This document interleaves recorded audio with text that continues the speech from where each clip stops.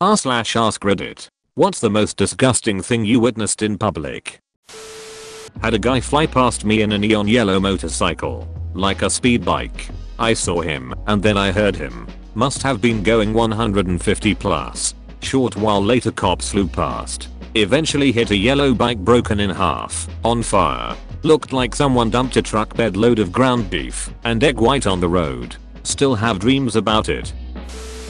Saw a woman at a bus stop try to hack up some phlegm, but it caught in her throat. So she reached in and pulled it out with her thumb and forefinger, retching as she did. It was like some cave glowworm. She then shook the sticky giblet from her hand onto the pavement. Grim AF.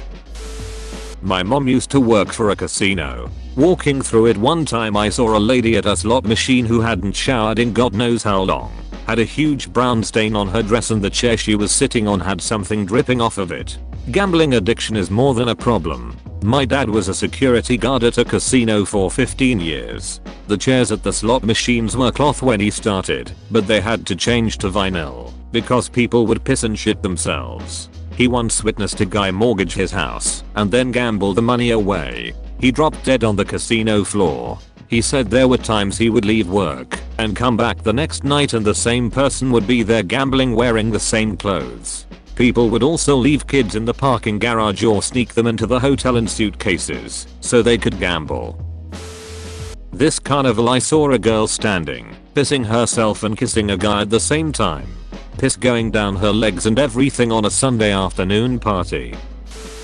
I used to go to the public library to use their computers. I learned that there's plenty of weird guys willing to jerk off under the desks. I learned this too. Went to the library to do homework and wondered why the guy 2 seats over got up and left after having just sat down. 5 minutes later I realized it was cause the guy on the seat in between us was playing with his dick. I was like 10/11 at the time and I was so horrified. I think I just left and went home.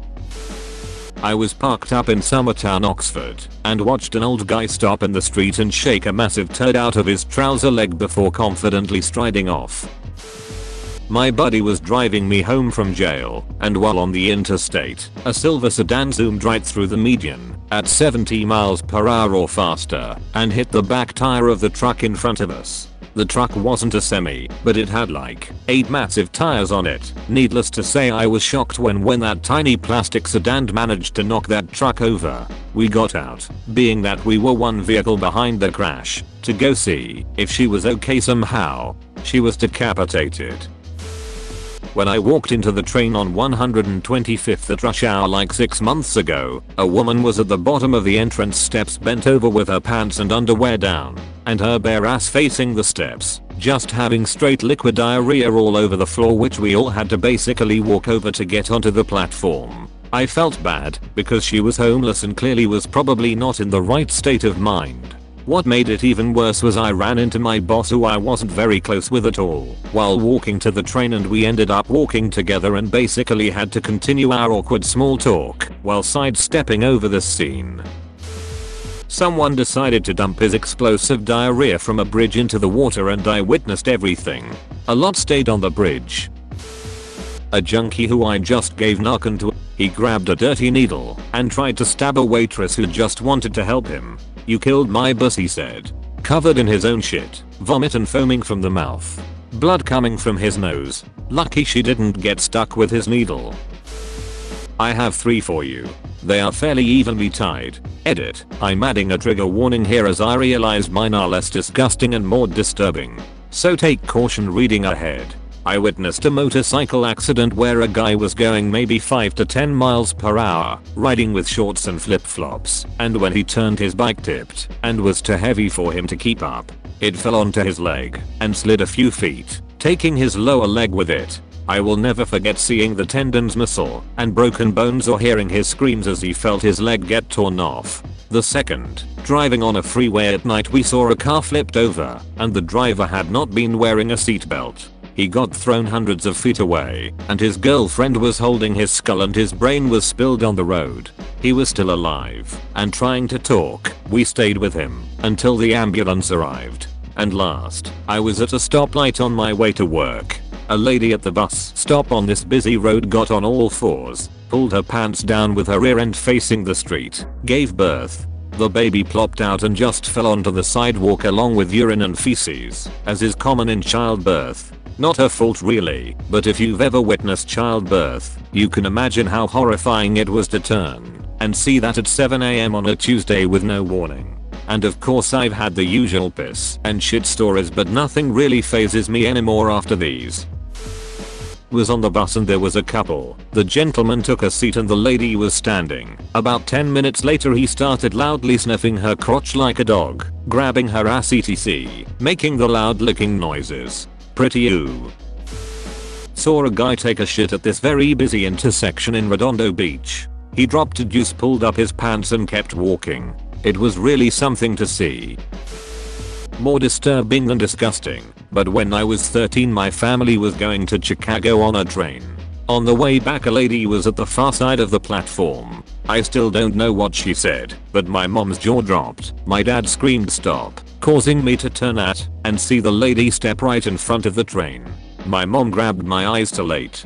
Plus it didn't stop the blood splatter. We ended up going back to my uncle's for a few more days, and he drove us home that weekend. I'm a teacher.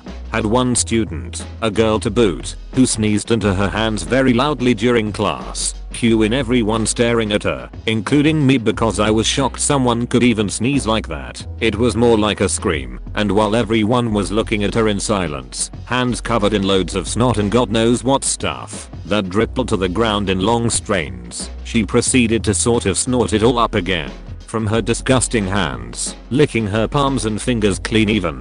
All in a matter of seconds that seemed to last an eternity. I was that close to throwing up on the spot. In fact, I might want to do that now.